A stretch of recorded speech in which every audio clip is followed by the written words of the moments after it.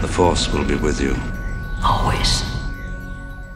Hello everyone, welcome back to my channel. I'm Star Wars Meg, here to provide you with all of the news from a galaxy far, far away, and to provide you with another Mandalorian Season 2 update. But before I get into the news guys, please may I ask you to hit like down below, to subscribe to my channel if you're new, and also please consider becoming a patron on Patreon. But without further ado, let's get into the news. So first of all, I want to speak about this rumoured second trailer for The Mandalorian Season 2. So if you guys remember, a couple of days ago, I reported on the fact that Maxine Park, who's the trailer producer at Disney, how she posted on her Twitter page a teaser gif, which was about The Mandalorian. Now, the last time she did this, we got the first trailer 24 hours later. But with this tweet, it does seem to have all been for nothing because we still haven't received this rumoured second trailer, and it could turn out that there isn't one. I have heard rumours from other YouTubers that it could drop on the 15th or between now and the 15th, but I don't know how credible this is, so what I will say is to avoid all disappointment, there probably will not be a second trailer for The Mandalorian, and if there is, it'll probably just be bits and pieces cut together to make a shortened version of the first trailer. I know that Star Wars and Lucasfilm tend to do this before big projects, and if I'm being completely honest, there is a difference between Season 1 and Season 2. The reason there were multiple trailers for Season 1 is because it was a brand new project that we hadn't seen anything of before, so they really needed to hype it up. As for Season 2, us the fans have already done that and have been doing that over the last few weeks and months, so I don't see why they would release a second trailer, but you know, I could be wrong, they might release one, but all I'm saying is, to avoid disappointment, just assume that Season 2's first trailer is the only one we're going to get, and then we can just expect Season 2 to drop in 19 days' time. So now let's move on to our first actual news article, and this one again is about The Mandalorian Season 2, and it states, The Mandalorian concept art reveals new look at baby Djarin. Star Wars The Mandalorian is finally returning at the end of the month, and fans are eager to find out what's in store for Mando and Baby Yoda. Recently, a Twitter user by the name of John Marie Marcias shared some concept art of young Mando from the Art of Star Wars, The Mandalorian book. And if you look closely, the concept art is of Din Djarin being rescued by Death Watch. It's the mysterious Mandalorian figure from Death Watch who has not yet been identified in the season. And this is from the 2-page spread in the Art of Star Wars Mandalorian book.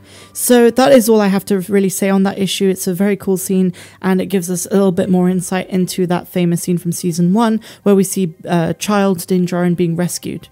And so we move on to our next news story, again about The Mandalorian Season 2, and this is basically an analysis and breakdown of the recent announcement about which directors are going to write and direct which episodes for Season 2. So this is about the new directors that we're going to get in Season 2, and according to this article by Fansided, it states, this is where things get interesting. The new directors for Season 2 are Peyton Reed, Robert Rodriguez, series co-star Carl Weathers, and series creator Jon Favreau. Reed has a handful of movie credits to his name, but he's most recently known for helming both Ant-Man movies for Marvel, as well as the upcoming sequel. Carl Weathers, who plays Grief Karga, directing an episode is an exciting thought. He currently co-stars on the show and is the leader of the Bounty Hunters Guild on Navarro, who plays an important role in Mando's Season 1 adventures and confrontations. Taika Waititi pulled double duty as both star and director in last season's finale, which was arguably the best episode of the series so far. Hopefully Carl Weathers can have a similar directorial debut given his experience on the other side of the camera. And finally we have Jon Favreau, who is obviously the series creator. Favreau's history on the Clone Wars could be reason to guess that he'll be involved in a Mandalorian heavy episode of Season 2. Perhaps an episode where fans learn more about how Moff Gideon acquired the Darksaber, or where Bo-Katan makes her rumoured live action debut. It is encouraging that the team behind The Mandalorian is confident enough to take risks by bringing in new directors rather than sticking to ones that worked in Season 1. One of the strengths of the first season was that each creator got to put their own spin on the series, making each episode a refreshing experience. So what do you guys think about the directors for Season 2? I think they are all extremely talented. And I don't think we have anything to worry about when it comes to Season 2's writing, plot, and all of that kind of thing.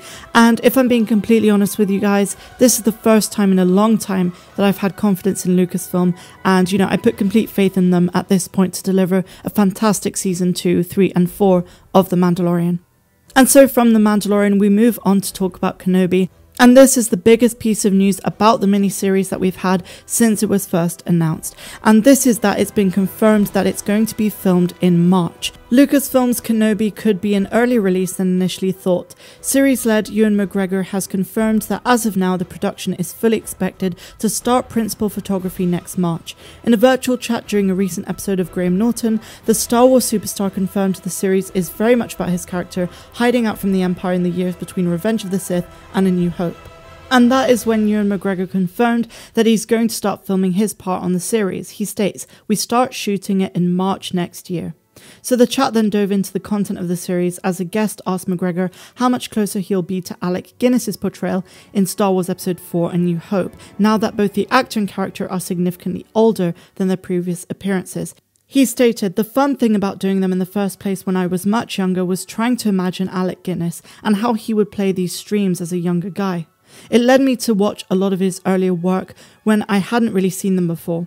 Brilliant movies, wonderful films he'd been in, and I just had such great time studying him and studying his movies."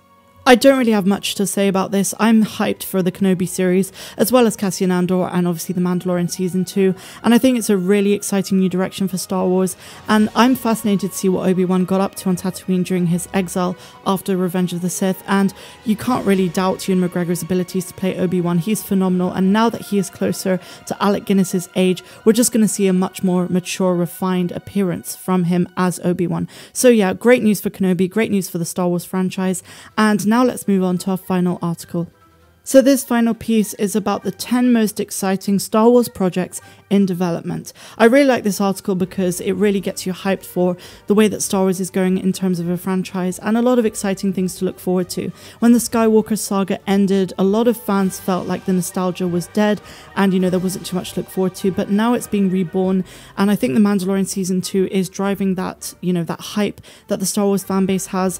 So let's now talk about the 10 most exciting Star Wars projects in development. Number 10, The Bad Batch. Dave Filoni, Athena Portillo, Brad Rau and Jennifer Corbett are executive producing a sequel series to The Clone Wars that will debut on Disney Plus in 2021. At number 9, we have Kevin Feige's movie.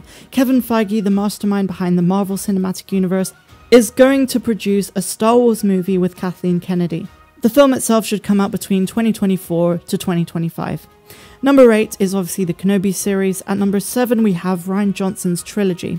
During the production of The Last Jedi, Rian Johnson pitched a Star Wars trilogy to Lucasfilm that was completely unrelated to the Skywalkers, and the studio hired him to make it happen. So as for when this can be released, no one's really sure yet because they're still mapping out the future of the Star Wars franchise. Next at number 6 we have the game, which is LEGO Star Wars The Skywalker Saga, which is set to hit shelves in 2021. At number 5, we have Leslie Headland's female-led Disney Plus series. Leslie Headland has been confirmed to be working on a Star Wars series for Disney Plus. Nothing has been revealed about the plot, but apparently it's female-centric. At number 4, we have the Cassian Andor series, which follows the character from Rogue One. At number 3, we have the High Republic. At number 2, we have Taika Waititi's movie. At long last, Taika Waititi revealed that he'll be directing a new Star Wars movie. Again, no one's really sure when this can be released. And finally, at number 1, we have The Mandalorian Season 2, 3 and 4. So Season 2 is just around the corner, guys. I'm extremely hyped, as I'm sure you are. That is all of the news I have for you guys today. I really hope you enjoyed my video. If you did, please give me a big fat thumbs up, subscribe to my channel if you're new, and I will see you tomorrow. I'm Star Wars Meg.